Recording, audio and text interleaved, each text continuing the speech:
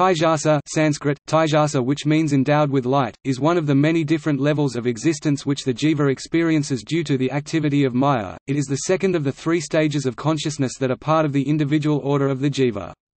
The three stages of consciousness are 1 Vishva or Vaivanara, or the waking stage characterized by the individual gross body or Sauthala Sarira, 2 Taijasa or the dream consciousness which has the subtle body or Suksma Sarira as its object, and 3 Prajna or the deep sleep consciousness which is the unified undifferentiated consciousness or Prajanaragana and the characteristic of the blissful causal body, the ultimate experience of Brahman. Yajnavalkya tells Janaka that Indra, the kindler, cryptically called Indra, resides in the right eye. The person in the left eye is Indra's wife, Viraj. Their meeting place is the space within the heart.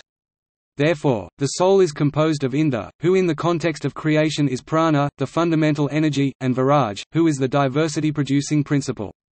Sankara in his commentary on Brihadaranyaka Upanishad IV, II.2-4 interprets Indra as the self in the waking stage, the union of Indra Viraj as the self in the dream stage and Viraj as the self in the deep sleep stage. He calls the self of the second stage as Taijasa, i.e. the one shining in the mind, or Hrdaya Bhuta, i.e. the one who has become the heart. Mantra number 4 of the Mandukya Upanishad Agama Prakarana reads, Svapnastananta prajna saptunga ekonavinsadamukha praviviktavuk Taijaso Davitya pada, which means the second quarter pada is Taijasa, whose sphere of activity is the dream state, who is conscious of the internal world of objects, who has 7 limbs and 19 mouths and who enjoys the subtle objects of the mental world.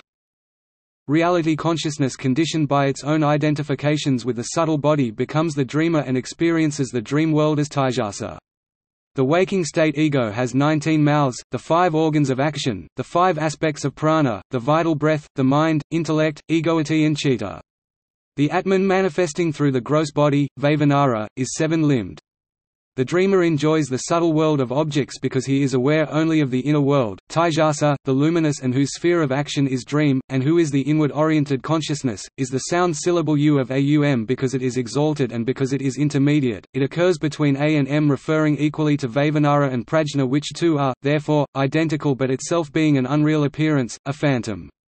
The secret of the intermediate U is that the listener of this sound syllable becomes the knower of truth, of reality. U being labial modifies speech represented by the sound syllable A, which is the primordial guttural sound, and then sinks into the silence of M, which measures both A and U and absorbs them. After gaining this understanding, the fourth stage, Turiya, is reached and all sufferings end. In the Tattva Viveka chapter of Pankadasi Sloka 24, Vidyaranya Swami explains, Prajnastatrabamanena Taijasatvam prapadyate Hiranyagarbhadamisastevyastisamastita, that the one undivided consciousness in its microcosmic aspect is called Taijasa, and in its macrocosmic aspect, Hiranyagarbha or Ishvara, the totality because of identification with all subtle bodies of the universe. The former is the consciousness identified with the subtle body of the jiva, the reflection of consciousness.